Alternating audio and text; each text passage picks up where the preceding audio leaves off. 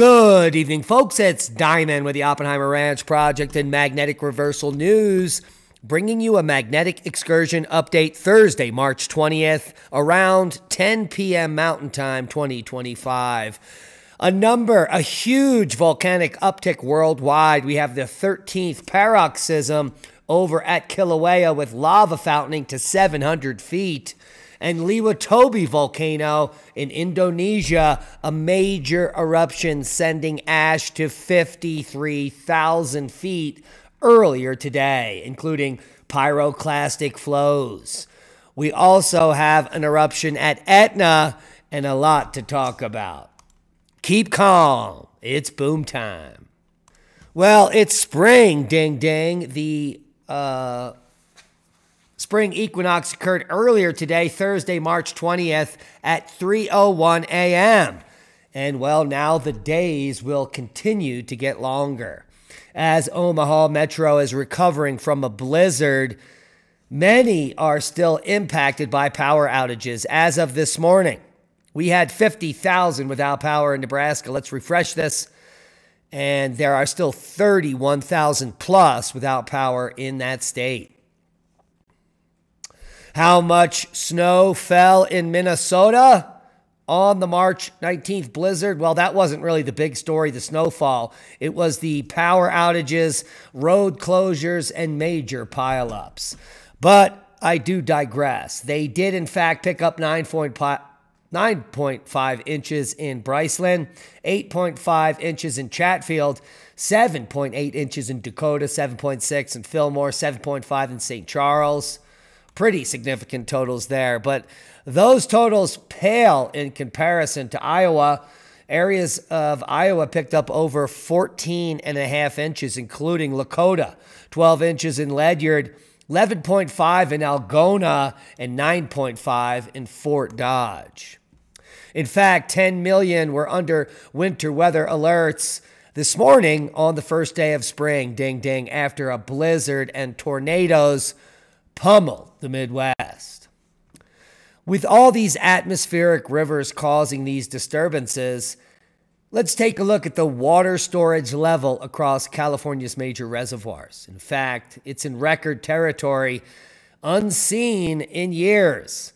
The daily percentage of storage capacity across 48 of the state's major water supplies for January is well above average for this time of year, according to the Department of Water Resources. Statewide storage is 115% of normal as of Tuesday. And here's the full forecast. Critical fire weather in the southern high plains and eastern Florida peninsula, Pacific storms impacting the Northeast. Gusty winds and dry conditions will continue to produce elevated to critical fire weather over the southern high plains and eastern Florida peninsula. There are locally critical fire weather areas along the Gulf Coast and the northern plains. 2 Pacific storms will impact the northwest U.S. with heavy mountain snow and low elevation rain into Saturday. Frost and freeze warnings out for the southeast.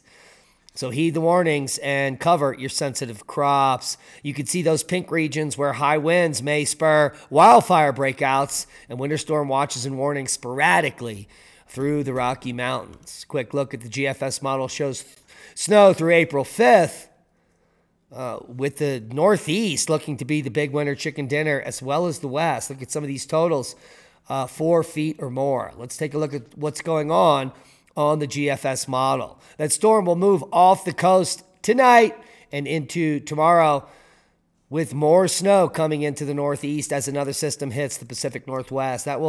It's a moderate system, a light spattering for the northern Rocky Mountains as it bombs out here at the end of the weekend, Sunday into Monday, across the northern tier.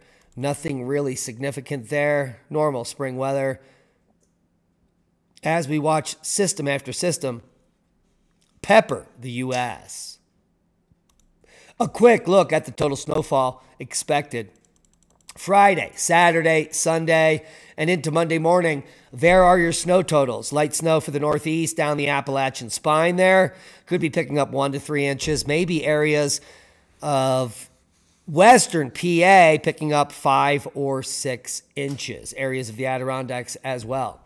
The big winner, chicken dinner, by Monday morning will be the northern tier. Minnesota and Wisconsin could be picking up 8 inches to a foot.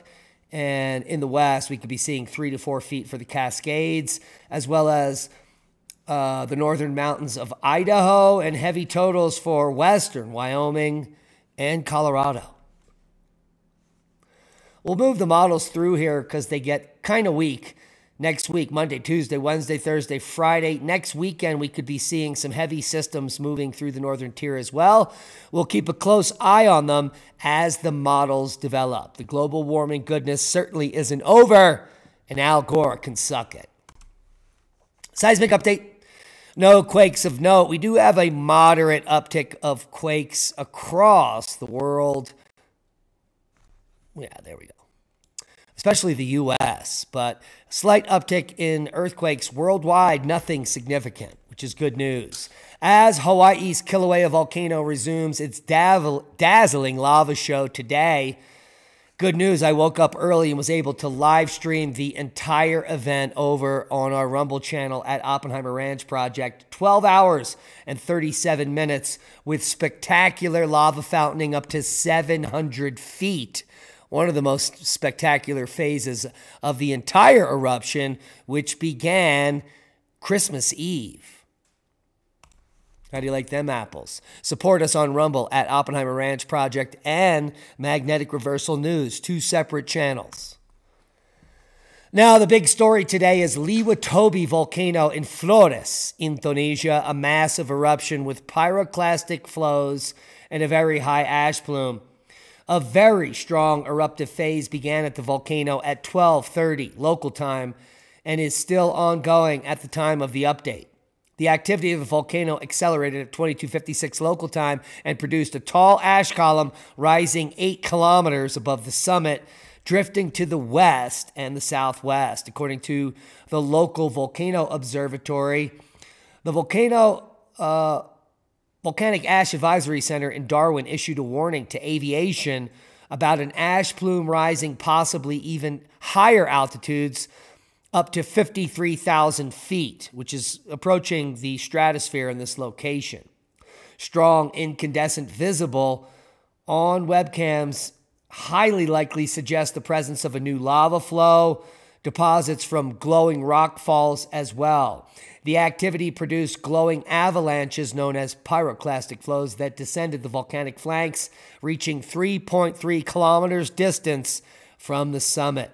Such gravity-driven flows typically form when lava is rapidly being deposited on the steep slopes and collapses into turbulent avalanches that can travel many kilometers and destroy everything in their path. Whew. We haven't seen an eruption like that in quite some time. Well, maybe even since Hunga Tonga. The rest of the erupting volcanoes for March 20th include Nevado de Ruiz to 19,000 feet, Semeru puffing and passing today, Ducono to 7,000 feet, Lewotobi, a secondary 10,000-foot puff there. White Island activity has ceased there. Santa Guito to 13,000 foot today. Ibu puffing and passing, Ducono to 7,000 foot, Lewotobi to 10, Santa Guito to 14,000 foot. Conleon on the list today, an eruption was reported. Lewotobi, another puff to 20,000 foot. Here we see some amazing activity from Etna, Strombolian activity. Wow, that's making me hungry, and it absolutely looks delicious. We discussed the Lewotobi 53,000-foot blast with pyroclastic flows just moments ago. Semeru on the list. Ibu as well. And we can see here Naya Moragira volcano in the Conga today. Lava Lake remains active. Impressive images from Goma City as the eruption continues. Illuminates an impressive steam plume rising from it. Absolutely spectacular. Ducono to 7,000 feet. New volcanic ash at Reventador, Santa Guito to 14,000 feet. Lewotobi to 50,000 feet wraps up the list of mind-blowing volcanic activity for the day. Hey, hey. Oxygen discovered in the most distant known galaxy ever. Two different teams of astronomers have detected oxygen in the most distant known galaxy, Jade's GS Z14-0. The discovery, reported in two separate studies, was made possible thanks to the Atacama Large Millimeter Submillimeter Array, or ALMA, in which the European Southern Observatory is a partner. The record-breaking detection is making astronomers rethink how quickly galaxies formed in the universe. Now, Jade's GS Z14-0 is the most distant confirmed galaxy ever found. Its light took 13.4 billion years to reach us, and according to current cosmological theory, this galaxy was just 300 million years old as the Big Bang had just occurred. So why would there be oxygen present?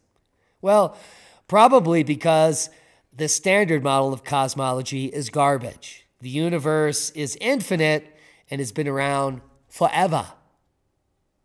Well, and scientists are stupid. Speaking of stupid scientists, they just unearthed a 44,000-year-old Pleistocene wolf preserved in Siberia's permafrost. We also have mammoths perfectly preserved from 44,000 years ago, several of them. So clearly something catastrophic occurred 44,000 years ago up in Siberia to catastrophically bury these animals in an instant and flash freeze them in perfect conservation until we find them today. In fact, in a rare and captivating discovery, researchers have uncovered the remarkably preserved remains of a 44,000-year-old wolf found deep within the permafrost of Yakutia in eastern Russia. This stunning find provides a rare glimpse into the world of the Pleistocene epoch, a time when wolves roam the vast frozen landscapes. Their presence marked the fearsome teeth that remain intact today. All the articles will be linked below. Have you heard? There could be billions more people in the world than we think. This is a groundbreaking study. The new study reveals that there could be billions more people in the world than currently thought, as populations in rural areas have been significantly undercounted. Are there 11 million, perhaps 12 billion people on Earth? Well, possibly. According to researchers, they compared widely used population data sets with resettlement data from rural projects and found discrepancies ranging from 53% to 84% in rural areas. That means we could have 11 or 12 billion people on Earth when we only think there's 8 billion. The inaccuracies stem from difficulties in conducting censuses in remote or conflicted areas, which are all over the world as we speak. What are your thoughts on the topic? Leave a comment below. Now, capturing the thoughts and minds of people across the internet, this image is moving around the interwebs, coming from some pretty suspect sources. Now, what they're claiming is that a new form of tomography has detected structures beneath the Great Pyramid at Khafre in Egypt, extending kilometers below the surface, which appear to be batteries. The only problem is the paper is public access, has been updated multiple times. The paper title is called Synthetic Aperture Radar Doppler Tomography, reveals details of undiscovered high-resolution internal structures of the Great Pyramid of Giza. Well, but within the paper, there are none of these structures.